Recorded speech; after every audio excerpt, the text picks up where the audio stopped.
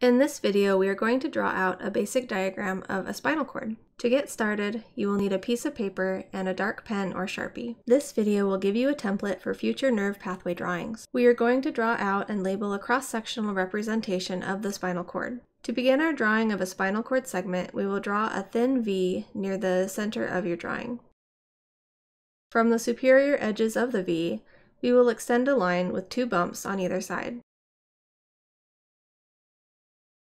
Next, we will draw a wide U to close off this area.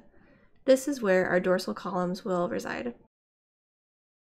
Below the apex of the U, we can draw a small circle which resembles the central canal of the spinal cord.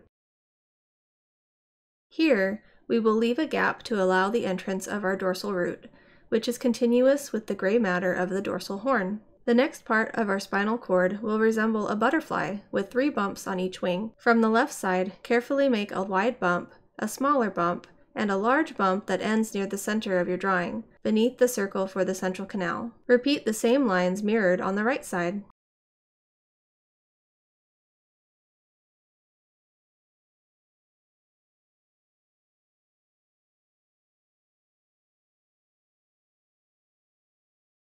To finish the spinal cord, we will start back where our butterfly began to enclose the bottom of our drawing in a large W shape.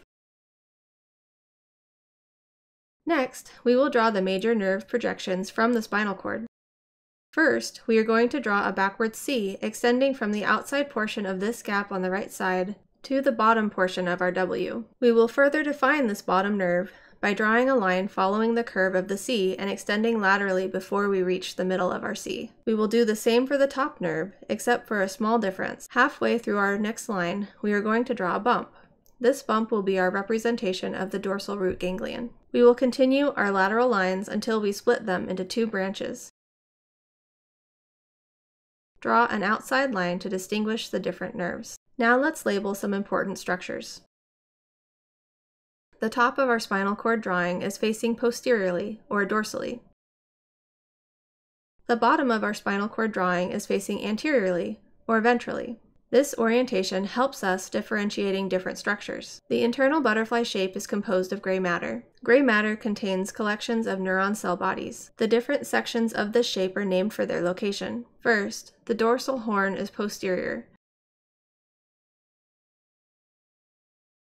Next, we have the lateral horn, which is your smaller bump.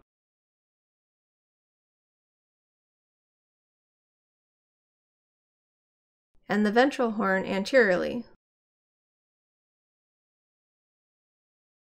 It is also important to note that the lateral horn is typically only present from spinal levels T1 through L2. The external portion of the spinal cord contains neuron axons organized into white matter tracts. These tissues are named white and gray based on their gross appearance. The nerve leaving the anterior portion of the spinal cord is called the ventral root. The nerve posteriorly that is continuous with the dorsal horn is called the dorsal root.